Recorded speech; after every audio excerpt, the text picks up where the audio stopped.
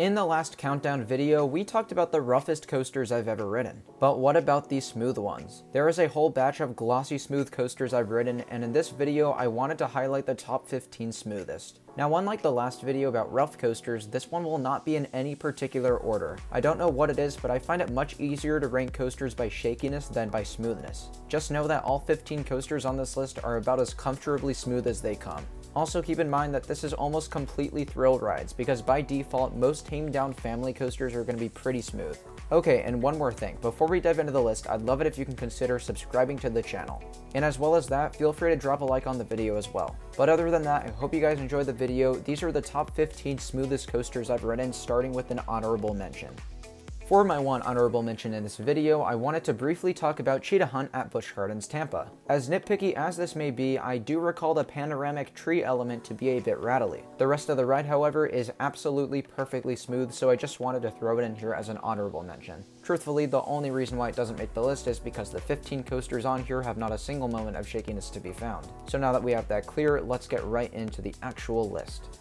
Number 15, Big Thunder Mountain Railroad at Disneyland. Like I said, I'm not ranking these rides all too much, but if I were, Thunder Mountain would rank in the top 3. This ride is literally as smooth as it gets, so I thought it would be appropriate to start it off with this coaster. There is not any sense of shakiness or even the most slight vibration anywhere to be found. All it is glossy smooth tracking, fun laterals, and some good airtime, forming one of the best 9-train coasters I've ever ridden. Number 14, Fahrenheit at Hersheypark. I often hear that Fahrenheit has a rattle, so you could imagine my thoughts when I came off and thought it tracked like Maverick at Cedar Point. This thing is glossy smooth from the second you disengage with that lift hill all the way until you hit the final brake run. Partially, this was one of the things that really made Fahrenheit memorable for me. Not that I'd have a problem with the slightest of a rattle, but it was reassuring to ride for myself and realize the truth. Of course, this can and will vary depending on the day, but from my experience with Fahrenheit, it was everything I was hoping for and more. Number 13, Wooden Warrior at Quasi. While I only walked away with one ride on Wooden Warrior, all I can remember is just how smooth this family gravity group coaster ran through its layout. I remember thinking that this was one of the smoothest Woodies I'd ever ridden when I came off, as it's really nothing short of comfortable and glass smooth. And I'll admit, I was a little surprised too. Apparently not all of the family gravity group coasters are like this. I'm not exactly sure what the park is doing to maintain this ride as flawlessly as they are, but whatever it is, I hope they keep it up. Number 12, Hydrus at Casino Pier and Adrenaline Peak at Oaks Park. These two Gerstlauer Eurofighter clones are spectacular, comfortable attractions. Plus, they are perfect for their designated parks. In my opinion, you could have not found a better fit for the tiny footprint on a New Jersey pier and the old plot of Looping Thunder nestled right by downtown Portland. As well as being great rides though, these rides are also impeccably smooth. Matter of fact, I think I forgot just how smooth Adrenaline Peak rode, because when I got around to riding Hydrus, the memories I had from the smooth and exciting layout came right back to me. If you haven't been on one of these lap bar 320 models, I would highly recommend it. Number 11, Talon at Dorney Park. While just about every B&M inverted coaster I've ridden is smooth, I personally found Talon to be the absolute smoothest. Ever since my first rides in 2018, I have always thought that this was one of the smoothest B&Ms to date. And riding it again in 2020 just proved my point furthermore. I had an absolute blast on this thing both times, and part of the reason was because it is so dang smooth. As much as it may take away from the powerful bite of other B&M inverts, it's really a whole lot of fun feeling like you're gliding on a cloud. Number 10, Laugh Track at Hersheypark. I'm not sure what it is about Laugh Track, but more so than the other Mauer spinning coasters, this one takes glossy smooth to the next level. I still think that the others outside of their mid-course brake run transitions are smooth also, but I really cannot stress how remarkably gentle Laugh Track's tracking feels. Maybe it's because you're indoors or something, but that breeze you get with the sense of smoothness really makes Laugh Track very enjoyable. Even though this ride does get overshadowed by the rest of the park's coaster collection, it's still undeniably a fun ride to me. Number 9, Steel Force at Dorney Park. As with all the other Morgan hypercoasters I've ridden, Steel Force is so smooth. It's almost hard to describe what it feels like riding one of these things, but the way Morgan coasters ride is so different but so freaking smooth at the same time. While some could make the argument that the way these ride take away from the experience, it's still something that you've got to appreciate. I've ridden a couple of not so smooth hypers, so this is very reassuring in my opinion. Definitely get around to riding one of these to understand what I'm talking about. Number 8, Select B&M Hypercoasters. While I picked out Talon in the list of B&M inverts I've ridden, I just had to lump the B&M Hypers together. 2 of the 4 I've currently ridden are about as remarkably smooth and comfortable as it comes. Those 2 rides are Mako at SeaWorld Orlando and Candemonium at Hersheypark. The two that didn't make the cut are Nitro at Six Flags Great Adventure and Behemoth at Canada's Wonderland. The latter is actually my favorite ride of the B&M hyper genre, but I still can't deny that it comes with a bit of shakiness in the valleys. And I think most of us can agree that Nitro isn't the smoothest either. But as far as Mako and Candemonium go, it's just great. So much sustained airtime and several bank turns that are super easy to enjoy thanks to how these wonderful rides track through their layout. Number 7, Leviathan at Canada's Wonderland. I was originally going to lump Leviathan into the spot dedicated to B&M hypers, but I felt that I could easily talk about just how smooth the original B&M Giga was. Because of the ride's sheer sense of speed, the valley at the bottom of the first drop shuffles just slightly. But other than that, 95% of the ride experience remains beyond acceptable in terms of smoothness. I really found that outside of that one valley, it's one of the smoothest B&Ms in the world. You absolutely feel like you're gliding on a cloud at a ridiculously fast speed, if you will. Leviathan is such a great ride at such a great park, you guys have to check it out.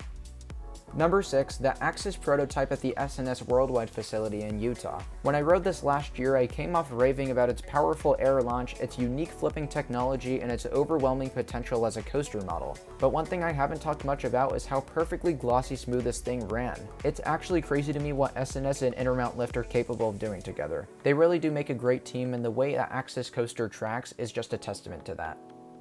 Number 5, Full Throttle at Six Flags Magic Mountain. With the exception of one oddball ride I had on Full Throttle in 2019 where it was for some reason shaky, the ride remains one of the smoothest and most comfortable coasters in the state. I love the little lap bar restraints, even if the train as a whole is tight and cramped. It really enables the ride to provide that comforting experience which perfectly complements the coaster's typically glossy smooth ride experience. It seems like many people do talk about this one being smooth, but it's really true. Full Throttle on a good day, which is just about every day for this ride, is one of the smoothest coaster experiences you can find.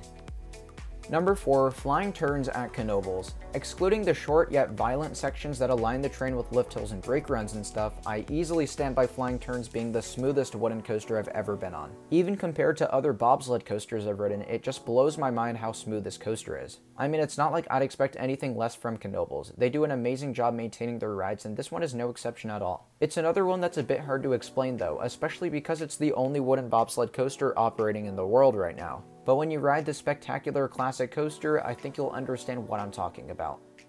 Number 3, Maverick at Cedar Point. Talk about a ride that just hasn't shown its age. Maverick is, without a doubt, one of the top 3 smoothest all-steel coasters I've ever ridden. On rare occasions, I do hear people complaining about a rattle, as with Fahrenheit, and it really leaves me scratching my head. I've ridden this thing about a dozen times so far in my life, and every single time it's been as smooth as can be. Which, by the way, is such a wonderful compliment to the intense sequencing and fast-paced nature of this ride. Maverick is such an amazing coaster, and absolutely it deserves a high spot when it comes to my ranking of smoothest coasters. Number 2, RMC Hybrid Coasters. I'm sure all of you saw this one coming.